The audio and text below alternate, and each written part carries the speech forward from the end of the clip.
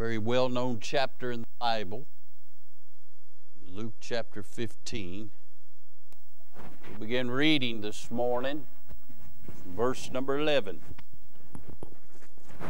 The Bible says, and he said, a certain man had 2 sons. And the younger of them said to his father, Father, give me the portion of goods that falleth to me. And he divided unto them his living. Not many days after, the younger son gathered all together and took his journey into a far country, and there wasted his substance with riotous living. And when he had spent all, there rose a mighty famine in that land, and he began to be in want. And he went and joined himself to a citizen of that country, and he sent him into his fields to feed swine. And he would fain have filled his belly with the husk that the swine did eat, and no man gave unto him. Let's pray. Father, we bless you. Thank you, Lord, for youth choir singing. Thank you, Lord, for the good special singing. Thank you for good Sunday school hour. Father, thank you for good report from our jail services this morning. Thank you for being a good God. God, we're without excuse not to bless you and thank you and appreciate all your goodness. God, I believe we'd have a great revival in our land if your people would just get grateful for the goodness of God. Now, God, forgive us where we take for granted your blessings. We take for granted the goodness of God. Now, I pray for the next few minutes you'd put a hedge about us this morning. I pray that, Lord, we would not just have ears to hear, but our ears would be open to the truth of the Word of God. And, God, we'd receive it with gladness. And, God, we'd allow the Word of God to do a work in our hearts and in our lives. Father, you know every need of every heart here this morning. And, God, I pray that you'd meet those needs. I pray in a crowd this size, if there's somebody that does not know the Lord Jesus Christ as Lord and Savior, that today would be the day of their salvation. They'd come and trust in Christ as their Lord. I pray, Father, if there's somebody here today that is saved, but they're seeking the mind of God or the will of God for their lives, it would be revealed unto them. I pray if there's somebody here that is struggling, that, Lord, you would give them something to strengthen them that would help them in their struggles. Father, if there's somebody facing obstacles, you would give them the direction on how to overcome their obstacle. Whatever the need is, Father, I pray that, God, you would meet every need. Now, Father, use this unworthy vessel. Father, glorify your name. Father, do a work in our hearts that is eternal. And, Father, help us this morning to be blessed to sit in heavenly places in Christ Jesus. Have your will and way, Lord, and we'll thank you for it.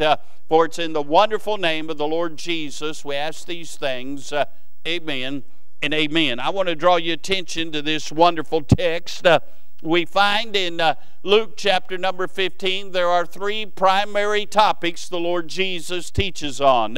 He teaches on the lost sheep and how the good shepherd left the 99 and he went and he sought for the lost sheep and brought him back to the fold.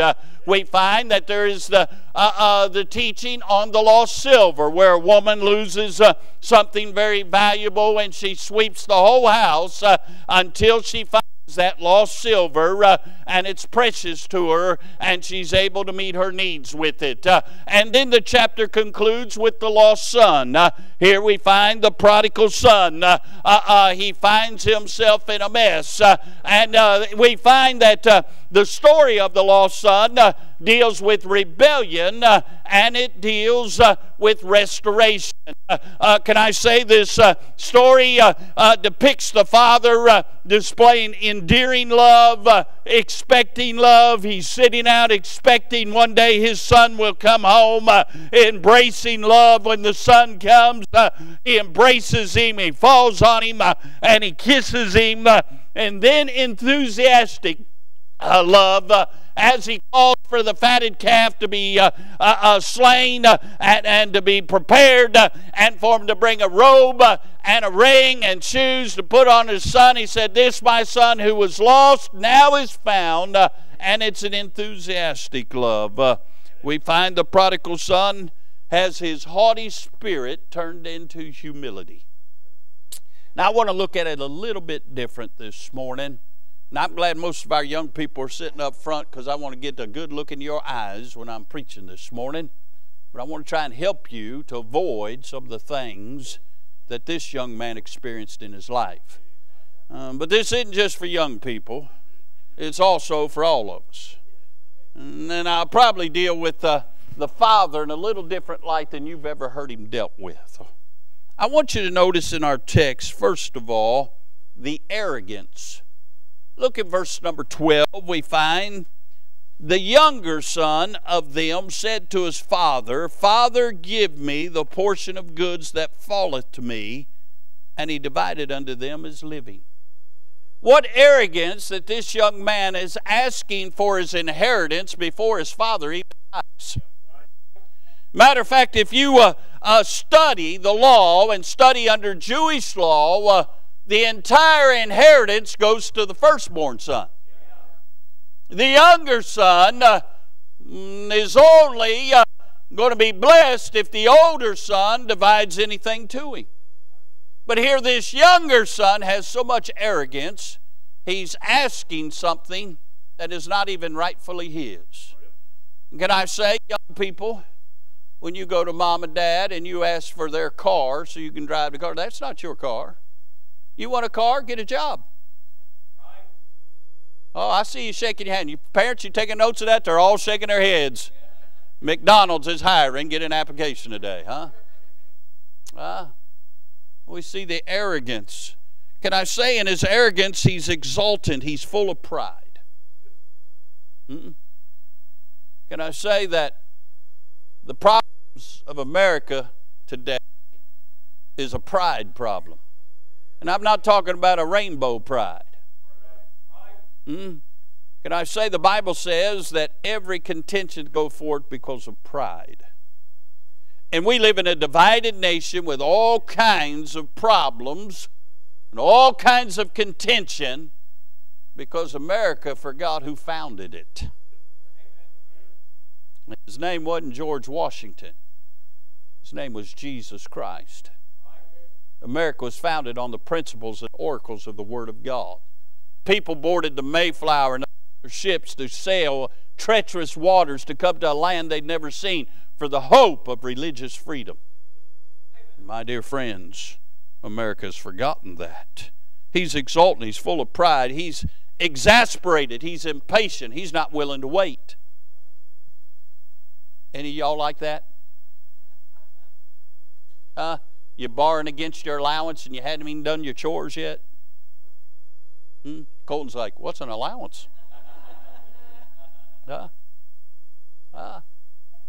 He's impatient because he's arrogant. Can I say something else about his arrogance? He's acting entitled.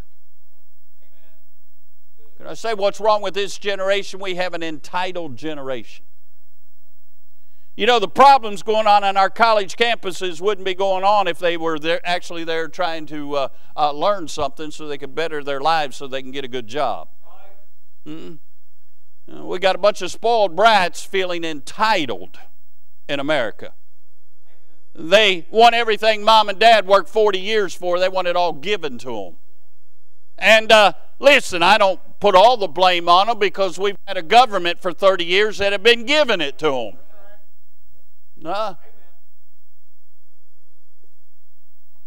I'm trying to hold the thoughts back that are in my mind right now about some of the things going on in our country. I want you to notice he's arrogant. I want you to notice also the audaciousness. Look at verse number 13. And not many days after, the younger son gathered all together and took his journey into a far country, and there wasted his substance with riotous living. That word audacious just means he's wasteful. You know why he wasted it? Because he didn't earn it. You know what's wrong when you give everything to them? They don't earn it. So they don't appreciate it. It didn't cost them anything. They have no skin in the game. Therefore, it doesn't mean anything to them. But But if you had to work for it, Brother Ed, I don't know. I imagine you had to work a long time by your first car.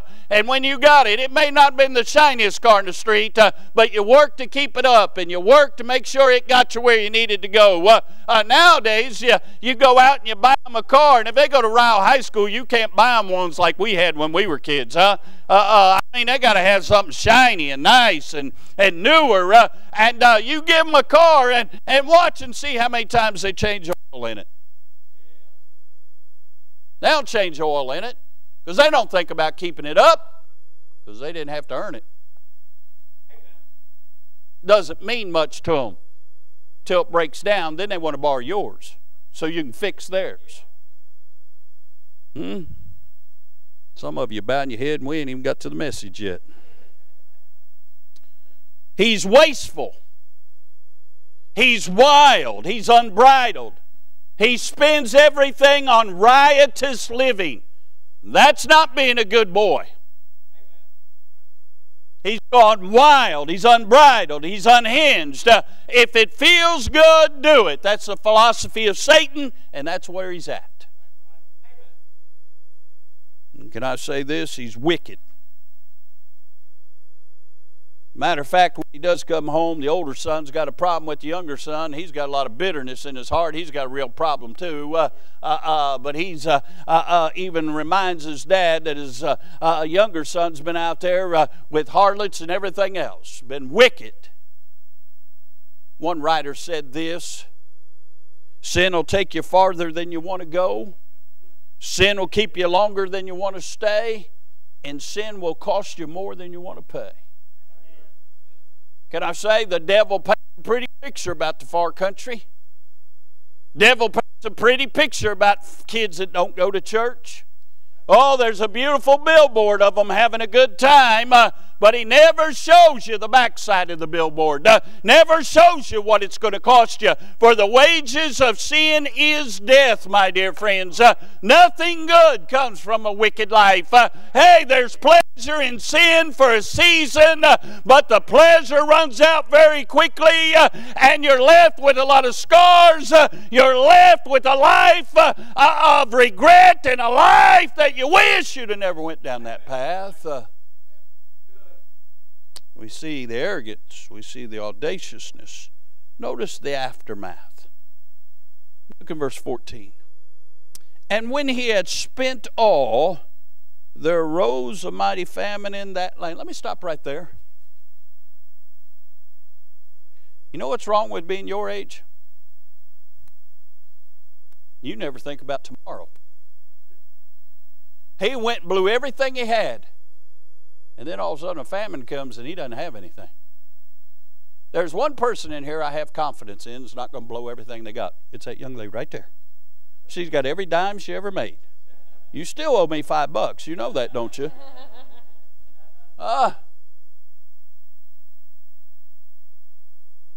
When you spend everything you've got, you're not putting up anything for tomorrow. You talk to Brother Ed Pierce about his generation. See, he come up in a generation where they taught you, you don't know what a day brings forth. And they taught you life can be hard because his parents came through the Great Depression. His parents didn't have anything. And they taught you how to work hard, taught you how to save, taught you not to be thrifty because one day you're going to need something. And if you waste it all, you won't have anything. The Bible said again in verse 14, and when he had spent all, there arose a mighty famine in that land, and he began to be in want. And he went and he joined himself to a citizen of that country, and he sent him into the fields to feed swine. And he would have fain have filled his belly with the husk that the swine did eat, and no man gave unto him. Can I say that the aftermath shows that he sobers up in verse 14. He's wasted all, and now a famine's hit. And he's about ready to start rethinking his position. We find that in verse number 15 that he becomes a slave. He joins himself to a citizen of that country. He enters into agreement with that man. If you'll take care of me, I'll work for you. I'll become a slave to you. And the first place the fellow sends him is out to feed the swine. If you know anything about Jews, the worst place a Jew boy can find himself is in a hog pen. A hog was an unclean animal. They don't want to have anything to do with it. Matter of fact, probably shouldn't say this, but I'm going to. We had a problem with some Muslims in America and upstate New York back when Teddy Roosevelt was president. They caught some of them in insurrection, and Brother Jim, they found them guilty, found them, sentenced them to death, and they hung them. And they took their bodies and they buried them in pig carcasses. Brother Jeff, there was no more insurrections after that. Because see, in their religion, if you're buried in a pig carcass, you can't go to your Muslim heaven. Of course, we know, believing what they believe, they're going to hell anyway. But it sent a message to all the other ones. You know what would do real good on these college campuses? If we had somebody that had enough guts to send a message. Most of them aren't college students anyway. They're being paid. They found that out down in the University of Texas of Austin, that the people they arrested that were protesting weren't even enrolled in the school. But they all got real nice tents, and they all match and everything. They've got an agenda, and they all do the same thing on all these campuses. Why? They've been taught and they're being paid to do it. Somebody needs to send them a message. That would stop a lot of it. But we got too many politicians that don't care. And too many people in positions of authority that do not care. But that's a whole other message. We find that he becomes a slave. And in verse 18, he finds himself starving. He would have ate what the pigs ate. Now, I know you don't believe this. I grew up in the country. I know what pigs eat. I've never wanted to go to Cracker Barrel and say, give me a plate of slop. Fill it up. Let me have some swine husk. Let me have it. Throw a little gravy on it. Nah. Pass. I won't eat Chinese food. I'll eat Thai food. Hallelujah. We're going to have some on the 19th. Thank you, Brother Jay. Thank you, Mr. Night and day. Night and day. Glory. Yeah. All right. Thai food, sushi's the best. And then the Chinese. It's hog slop. Yeah. I'm with you, brother. I'm with you. Finds himself starving. This is what I want to preach on. I want you to think about this young man. I want to preach on this thought. I want to preach on brokenhearted and bankrupt. Can I say this young man finds himself in a hog pen? As a matter of fact, the next verse, he comes to himself and said, even the servants of my father's house have it better than this. He's brokenhearted, and he begins thinking about a better time in his life. But he's not only brokenhearted, so's the father. We don't know how long it's been since the son left. We don't know how long it's been for him to run out of money and live a riotous life. We have no indication from the Word of God how much time has been taking place. But I can promise you, every day that father's had a broken heart for his son that's out there somewhere in a far country. He's not got any text. He's not got any emails. He hasn't got any letters. He's not got any word. All he knows, his son is left and he's out there. He don't even know if he's alive anymore. And the father every day sits on the porch brokenhearted. Can I say he's not only brokenhearted, he's bankrupt. We see that young man spent everything he had. He's bankrupt. He has nothing to draw from. Can I say he's not the only one bankrupt? So's the father. The father divided his portion of living between his two sons. But more than that, he's bankrupt of spirit because that darling son that he loves more than life is gone, and it's ripping his heart out, and he's bankrupt. So with that in mind, let's look at this. Brokenhearted and bankrupt. Can I say today, one is headed for bankruptcy when lacking esteem. That word esteem is another word for respect. People that have low self-esteem have low self-respect for themselves. Can I say, when somebody is lacking respect, they're headed for bankruptcy. Can I say, he had a lack of respect for authority. He did not respect his father. He looked his father in the eyes and said, "Give me the portion of goods that falleth me."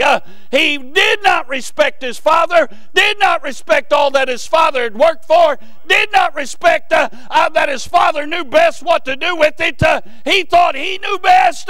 He could care less what his father thought, and he wanted his way right now. Can I say, we've raised 3 or 4 generations now that do not respect authority. They do not respect the teachers in the classroom. They do not respect the police officers on the street. They do not respect the pastor, the man of God who preaches to them. They do not respect their parents. There is a lack for respect of people in authority in our young people. They want what they want. They want it right now. And if they don't get it, they're going to throw a temper tantrum because there's no consequences for their actions. That's where we live today. Wasn't that long ago, we was at a store and this little kid was acting up. I mean acting up because his mama didn't want to get her some candy or a toy or something. You could tell mama was making every dollar stretch. And this kid was acting up. Got on my nerves because I'm behind her. And you know me, I got a big mouth, couldn't keep it shut. I looked at her, I said, "Ma'am, would you like to borrow my belt?" Well, then I became the criminal. You know what I'm saying? Let me help some of you mom and dads in here. The Bible does teach if you spare the rod, you spoil the child. I'm not talking about abusing your children. I'm not talking about beating your children. I'm talking about correcting your children. And the Lord's given them a good padded backside there that you wear that thing out a time or two and explain to them why they're getting worn out. Guess what? They'll quit acting the way they're acting. It don't take many for them to know what's going on. They start acting up in church. Come here. You're acting up in church today. Put that aside. Come here. Let me show you how to correct them. Come with me, young man. You're acting up. Come on. We're going right out here. All right, bend over. Grab your ankles. Bam, bam, bam. All right, come back in here. You sit down and shut up, because next time I take you out, you ain't coming back in. You got it? Now sit down there and behave, huh? You do that 2 or 3 times, they'll get an understanding. Hey, the worst thing you can do, Brother Ray, you start crying and acting up, is me run you down the nursery and let you play. Yeah, that's going to cause every service. I'm going to act up because I know I get to go play. And you're teaching them to disrespect you and disrespect authority.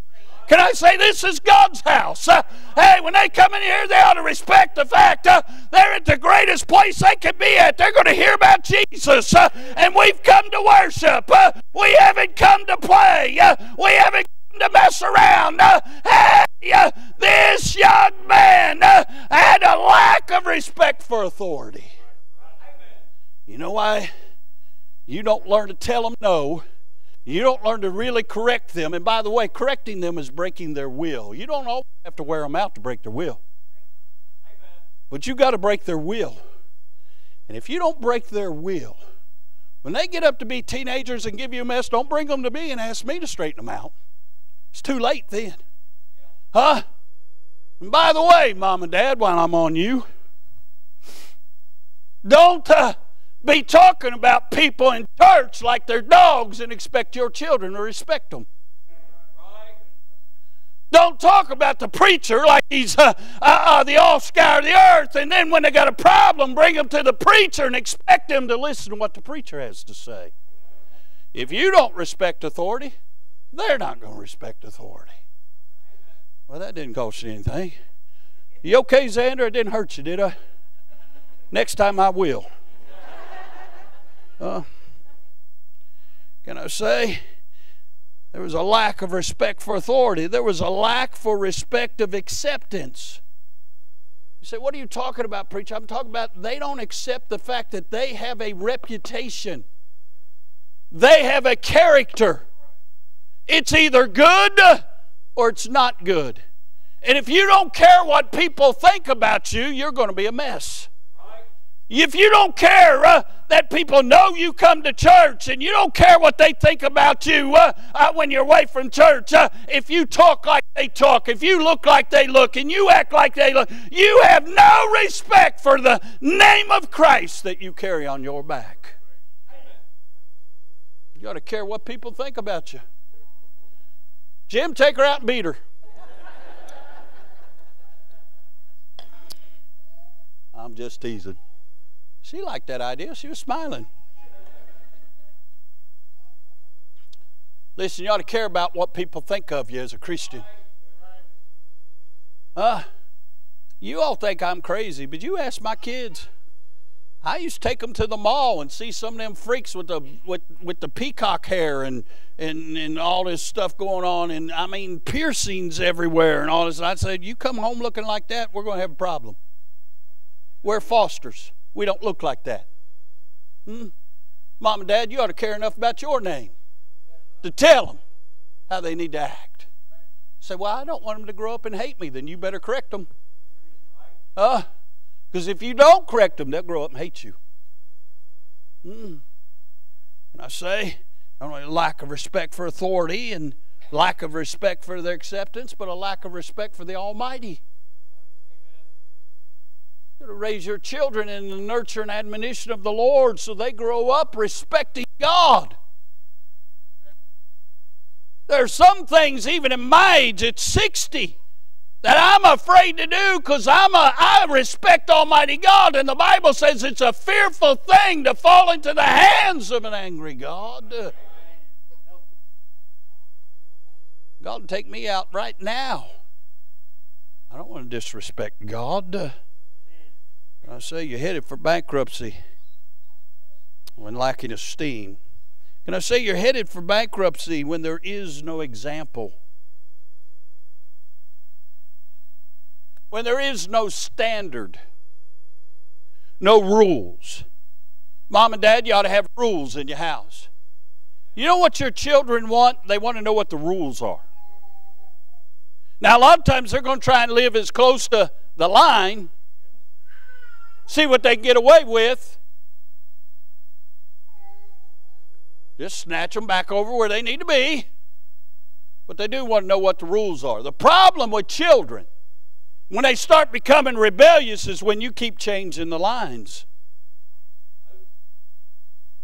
Let your yeas be yea and your nays be nay. Can I say, when there is no example before them, there are no standards, no rules, they're not going to be right. They're headed for bankruptcy. I say, as pastor of this church, there's some rules we have. Can I say there are rules that have been adopted as far as our church dating back to 1971. We abide by those rules because they line up with the Bible. But can I say, as the pastor, I have some rules. People will not have a position in church unless there are certain things they abide by, which are biblical. And if they don't abide by it, then they're not going to hold a position in church. They say, you're a dictator. No, I'm just going by the Bible. And we have a standard. I don't care about any other church down the street. This is the one that I'm going to have to give an answer for because God allows me to pastor, and you're going to have to give an answer for the Bible. And can I say today, I'd rather please God than people. And there is a standard. Not just everybody gets to teach here. Not just everybody gets to sing in a choir here. Everybody's welcome to sing in a choir. But there's certain things you must abide by. Not just everybody gets to get up on the platform and sing a special. Not just everybody gets to take part in certain things. Why? Because their life don't live up to the rules. Well, it got real quiet there. Say, what kind of rule? Well, number one, you got to be faithful. Hmm? What good is it if we got a Sunday school teacher that only shows up when it's time to teach? I tell you what good it is. It's good for him to sit down or her to sit down because she's not going to be teaching long. It's amazing. Everybody wants to do something, but they don't want to keep the rules. They're not faithful. Now, let me move off that. Couple passed out on that one. They don't mind me taking Xander out and wearing him out, but they have a problem with rules. Can I say there's no example? There's no subsequent or no consequences. Let me help you something. Lucas, it's a bad day sitting on the front row, son. 1, 2, 3.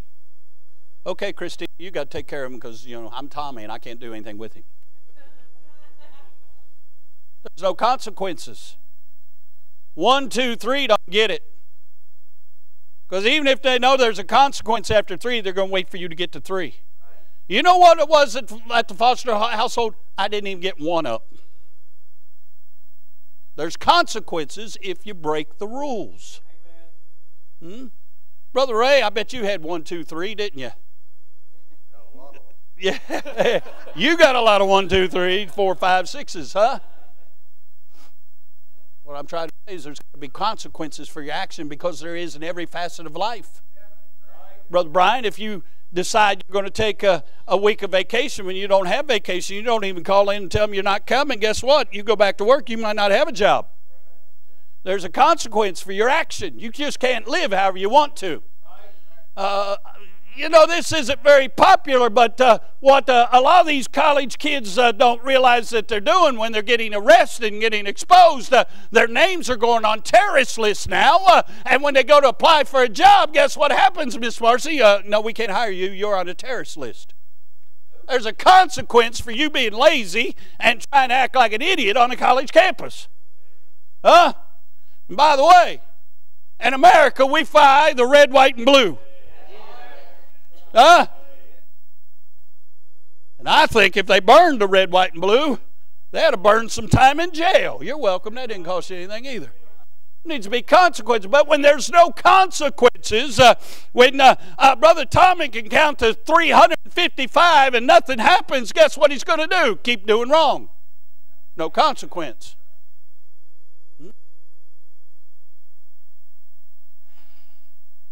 You shouldn't even have to get to 1. And you lose your phone. How many of you young people got a phone?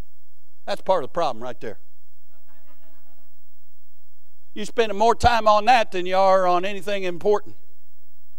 And you're more worried about what somebody thinks about you that you'd never met on that than you are about people that do know you. But, what chores do you got? What are you supposed to do? Dishes? Yeah, right. Trash? You don't take the trash out, you lose your phone. I shouldn't have to tell you to take the trash out. You lose your phone. You don't take the trash out next week, you lose your PlayStation or something. Don't take the trash out next week, you don't sit down for a while. Sooner or later, you're going to remember to take trash out. Because there's consequences. Your mom and dad work. They work hard. They ask you to do something, you ought to do it. They give you a roof, they give you food, they gave you a phone, they gave you a PlayStation, they gave you a dog pound, they gave you everything, son. Y'all got more dogs than anybody ever seen. Ought to be consequences for our actions. Hey, Junior, did the chief tolerate you being lazy? No. You know how I know that? Because you're not lazy now. You know how I know Chief taught you right? Because you don't waste things now. You don't even buy stuff. You just wait for people to give you stuff. That's true. That used to be my jacket. I know. That's true. That's a good thing. See, you don't have to stand out on the road and say, we'll work for food. Just come to church and look, be faithful and just look a little pitiful and people give you clothes. I mean, it's a blessing. No, you don't look pitiful. Can I say there's no example, there's no standards, there's no subsequence, no consequences, there's no separation. the Bible's still the Bible, and in 2 Corinthians 6:17, still in the book, wherefore come out from among them, and be ye separate, saith the Lord, and touch not the unclean thing, and I will receive you. We're not to act like the world. We're not to look like the world. We're not to smell like the world. We're not to be the world. We ought to be the envy of the world. The world ought to desire what we have. We ought to show the world peace, love, joy, temperance, gentleness, goodness, meekness, the fruits of the Spirit. Everything that they're really longing for, they ought to see it in us. Can I say? Separation is not what I withhold myself from. Separation is who I separate myself to.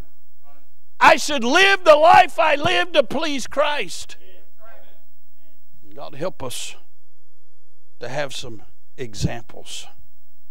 But when there is no example, you're headed for bankrupt. All right, kids, we're going to give you a break right here. Mom and Dad, this is for you. This is part of the story I've never heard till the Lord showed it to me. One's headed for bankruptcy when they're enabled. Look at verse 12. And the younger of them said to his father, Father, give me the portion of goods that falleth to me. And he, the father, divided unto them, his sons, his living. Can I say? The father accepted the disrespect from the son. I don't see anywhere in that verse where the father said, no, shut up and go out there and milk the cows. No, the father did exactly what the father rewarded his disrespect. The father enabled this young man to get to the far country.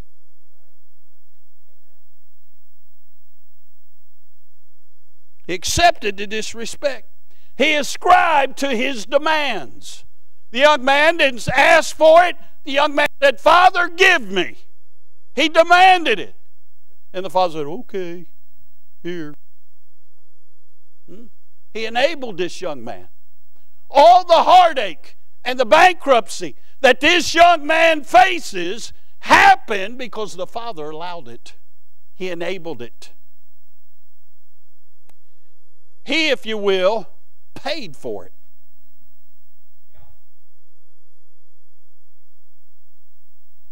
Can I say? The father enabled him by the actions he had set before him. Evidently, this son hadn't seen enough in the father to want to stay at the father's house. He didn't realize what he had at the father's house until he hit the hog pen. Now, I'm going to give you a break. Brother Adrian, every child has a will. We can raise them right as rain, but that doesn't mean they're going to turn out right as rain. They may have to end up in a hog pen to realize what they had all along. Adam and Eve raised Cain and Abel exactly the same. One turned out good, one didn't. They have a will. Young people, at some point you're going to be making the decisions for yourself. What choices you make is not on mom and dad anymore. They're not on Brother Doug anymore. You are claiming to the world that you are wise enough to make your own decisions, and when you do, just know they come with consequences. But can I say, many young people turn out the way they turn out because of mom and dad. Now, this generation don't face it as much as my generation faced it. But both of my parents smoked for 60 years, and they're sitting there drawing on a Pall Mall and say, don't do this, boy. This isn't good for you. You know what most kids would do? What mom and dad's doing. I just happened to be an athlete. I hated the way it smelled and didn't want to have anything to do with it. But how many have said, hey, don't do what I do. This isn't good for you, only for the kids to end up doing it? Huh? Mom and Dad, why do you bring them to a Bible-believing, Bible-preaching church when you allow things in your house from other denominations and other things that don't use the Bible? You're telling them, well, that's just Brother Doug's opinion on the Bible. It's okay. Other people, they have opinions too. Make up your own decision. Huh? Why would you do that? Huh? Why would you bring in music into your home that is called Christian music, but it's not God-honoring? Matter of fact, they'll watch mom and dad listen to that music and act a certain way to that music. But when good godly music at church is being sung, mom and dad sit there like a knot on a log. By the way, if you've got unbiblical things in your home, no wonder you don't worship when you get around the real thing. Boy, getting real quiet in here. If your mama listened to a bunch of so-called contemporary Christian music instead of the music she listens to, you wouldn't enjoy getting up there and singing them songs in the choir. You'd be wanting some of that window washing junk. Your mama go and listen to that junk, she'd be applauding and saying, oh, this is great, one raising her hand, and she'd come to church, she'd sit there like a knot on a log because she's got the wrong spirit. I'm telling you the truth, whether you want to believe me or not. Your kids are going to head for bankruptcy spiritually. They're going to end up in a hog pen somewhere, and you're going to stand around and scratch your head saying, I did everything right. No, you enabled them.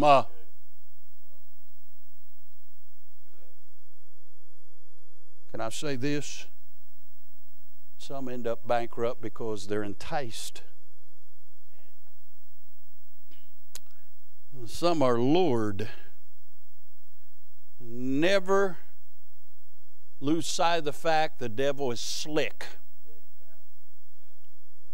Adam and Eve walked with God Almighty in the garden in the cool of the day, and yet that slick-tongued devil caused them to turn away from the promises of God and believe a lie.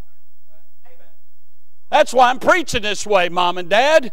You need to have some standards. You need to have some rules. You need to have some gumption about you because your kids are at stake and the devil's got them in his bullseye and he knows just what to offer them to get them to the hog pen. Let me tell you something, young ladies. Listen to me. Every one of you is beautiful. Don't get to thinking you're ugly. Don't get to thinking, Bella, you're ugly. Young ladies, don't get to thinking you're ugly. I don't have to worry about this crowd. They got too much esteem right there on that row.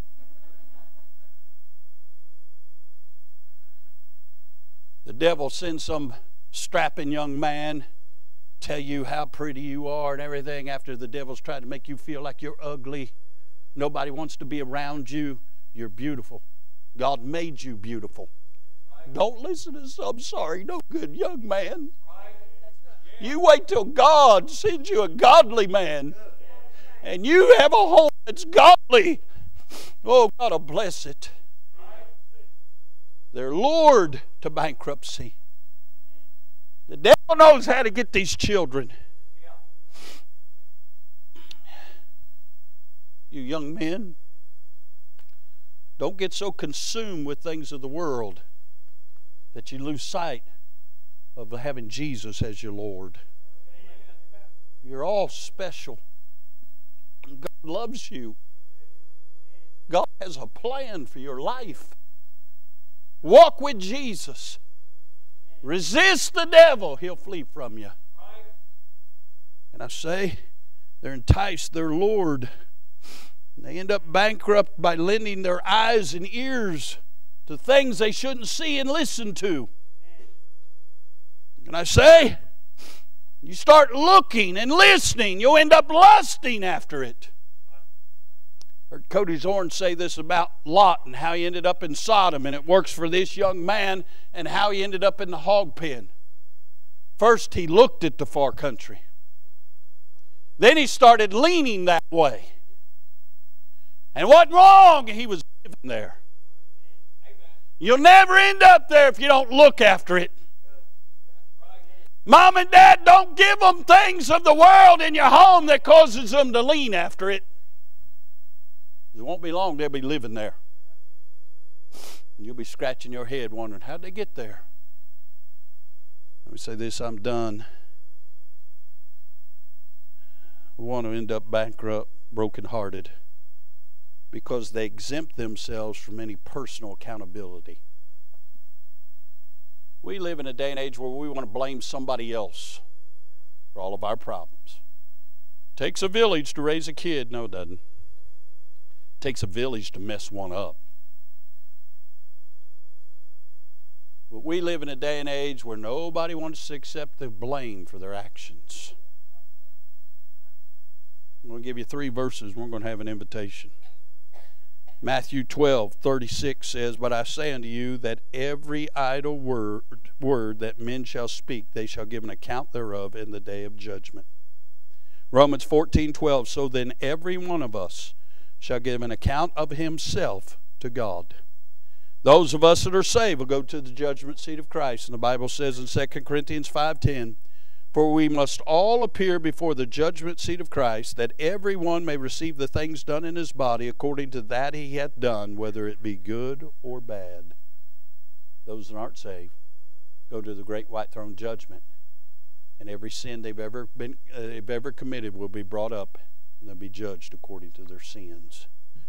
Listen, I will not give an account for any one of you. I'll give an account of myself before the Lord and what I've done with those things He's placed in my life. So will you. This young man ended up bankrupt, brokenhearted, because of choices he made. Choices that he may not have had to make had the father had enough backbone to say, "No, son, that's not for you. One day, I'll give you a portion of goods when you're ready, but you're not mature enough yet."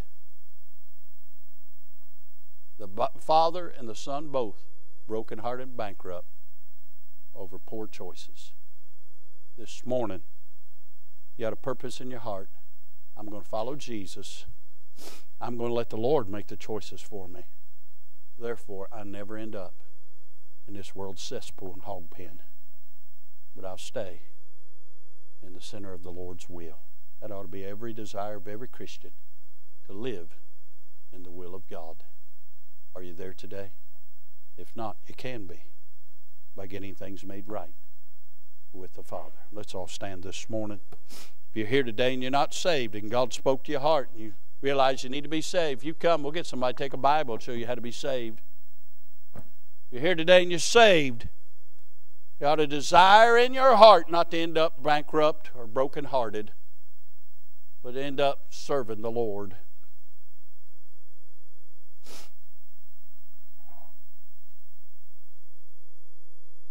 Folks are coming. Let's have a word of prayer. Our Father, we bless you. Thank you for the Word of God. Lord, I know this was a stern message. Lord, I really didn't want to preach it this morning. But Lord, it was a needed message. Lord, our lives are in the balance, and left unchecked, Lord, we'll all end up in a hog pen. Lord, there are parents that need to take time of assessment to see if they're parenting properly. There are young people that need to take assessment. Are they following the right path? And Lord, there are people that may not be a child and they may not have children of this age, but they still need to take inventory of their life. Am I setting the example for Christ for others?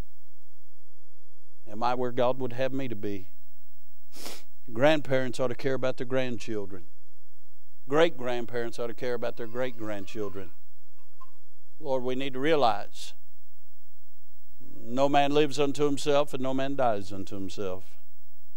But there are souls in the balance. We as members of this church ought to never cause any of these young people to stumble over our life and end up in a hog pen. We ought to be examples and ensamples for them.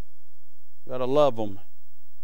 We ought to be kind to them, because we don't understand the pressure that they're facing in this wicked world. God bless in this invitation now. Have your will and way. Speak to hearts. Well, thank you for it in Jesus' name. Amen. Did you know that IBC is now on iTunes, TuneIn, SoundCloud, and Google Play?